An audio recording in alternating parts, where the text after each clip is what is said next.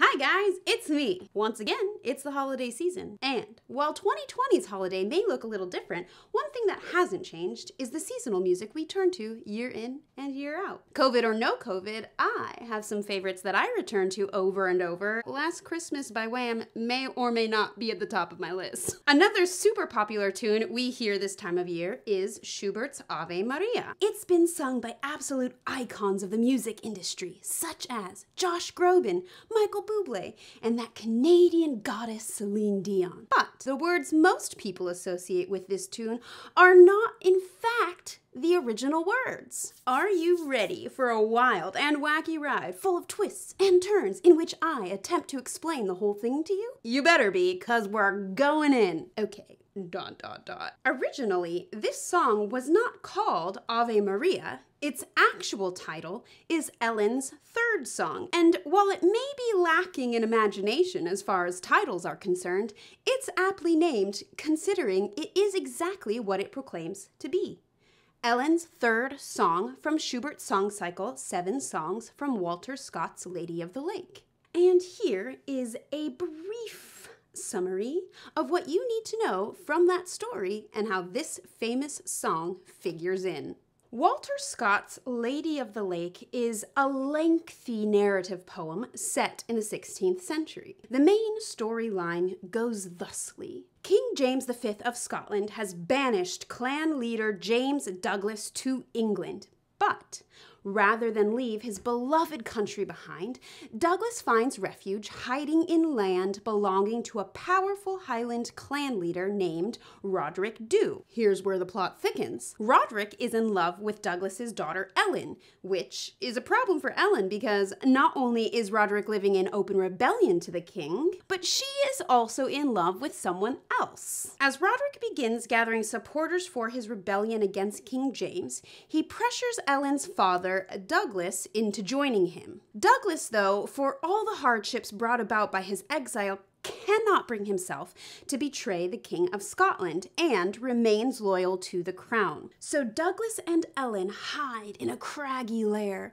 the sort of place wolves might make their den, or a wildcat might leave her young. In this place, Ellen and her father hide, and it is in this place that she prays in desperation to the Virgin Mary.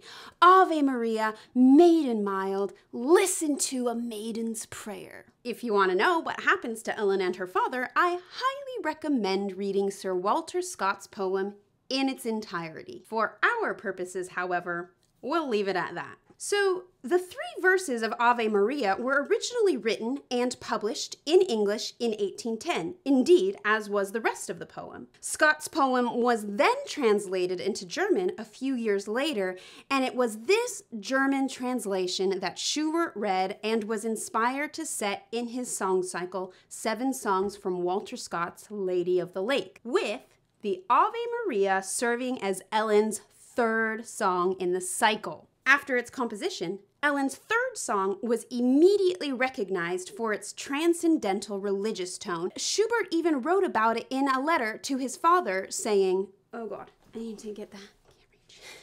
Schubert even wrote about it in a letter to his father, saying, "They wondered greatly at my piety, which I expressed in a hymn to the Holy Virgin, and which, it appears, grips every soul and turns it to devotion."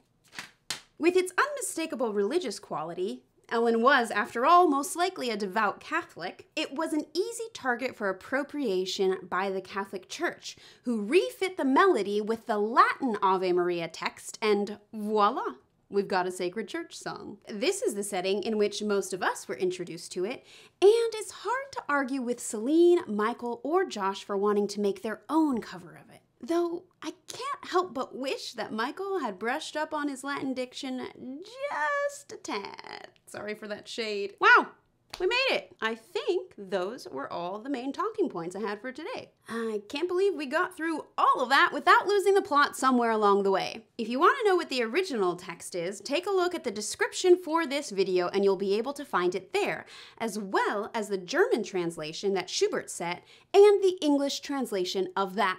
It's like Translation Inception. Also, check out my recording of this song and let me know what you think. You can always find me here on Instagram at LeaderNerd and on YouTube as Mandee Madrid-Sikich. See you later, nerds!